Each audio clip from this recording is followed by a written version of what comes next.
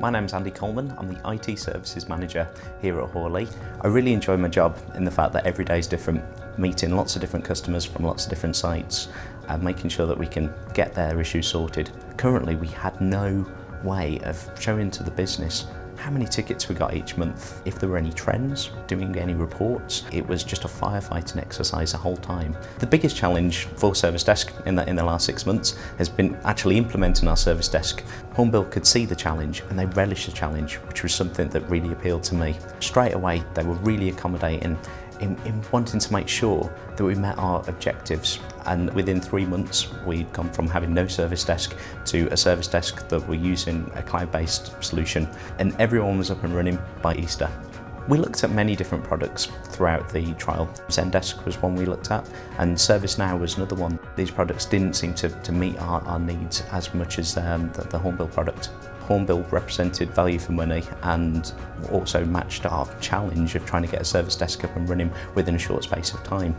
As soon as the team saw Hornbill Service Manager, there were smiles all around. People knew that this was going to be something that they could work on and find easy to use. They wanted to explore all the features, the fact that they can go onto a news feed and post different items. Even if it's just a morale boosting achievement, they're able to just get on there and feel like they're using something they would at home.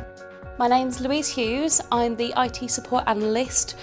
My first day was literally playing with Hornbill just to kind of get used to it, and I found it so easy, very straightforward to use. Every selection that you need is there on the system. You can multitask on it, which is great.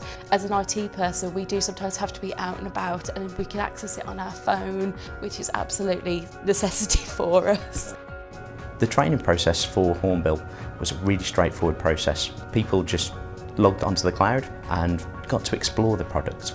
Training overall became something that people wanted to explore in their own time. All our IT staff have now found much more advantage in the fact that they've got a quick and easy and reliable option to be able to access their tickets and look at things from anywhere, from a tablet to a mobile phone to their PC, even from a user's desk if they need to log a quick ticket. We really could provide support from anywhere.